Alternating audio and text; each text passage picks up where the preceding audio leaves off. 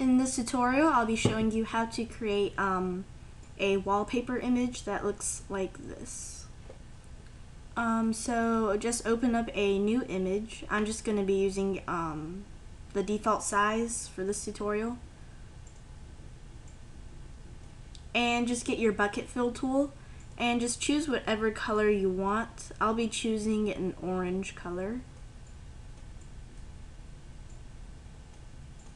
And then just fill in your background layer with that.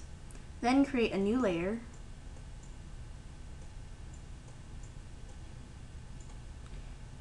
And get your paintbrush tool, set your foreground color to white, and get a rather large fuzzy brush. And to create a new brush, and to create a fuzzy brush, you can just go into your brushes dialog, which you can get by going to Windows, Dockable Dialogs, Brushes, and then just press this new brush option and just up the radius and tone down the hardness a little. And there you have your fuzzy brush. Now after you have your fuzzy brush, go ahead and around the center of the image, paint a little of that, and set that layer mode to overlay, and duplicate that layer once. And on the duplicated layer, lower the opacity just a little. Now create a new layer, set your foreground color to black, and again use a fuzzy brush and just kind of paint the edges.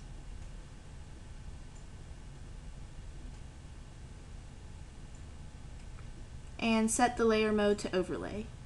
Actually, set it to normal and just lower the opacity a little. Now create another new layer. Get your ellipse select tool and make a selection about like this. You want it to cover most of the upper part of the image, so something like this. Then get your gradient tool or blend tool, set your foreground color as white, and then select the gradient FG to transparent, and for shape set that to radial.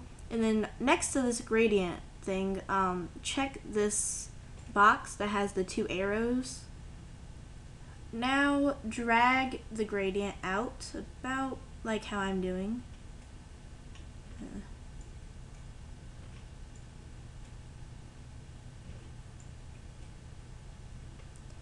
Once you have something that you like, you can go ahead and set that layer mode onto overlay.